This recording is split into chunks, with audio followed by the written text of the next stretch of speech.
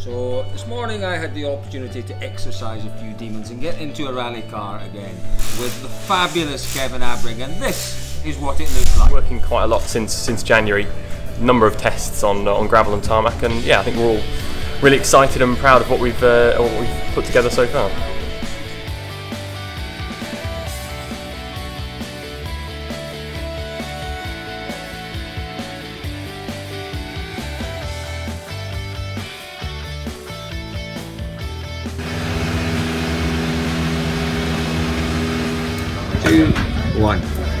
It's Wednesday, big media day in Ypres. Getting ready for our first debut with the car. Rally Ypres, around 290 brake horsepower, 190 kPa top speed. We are ready.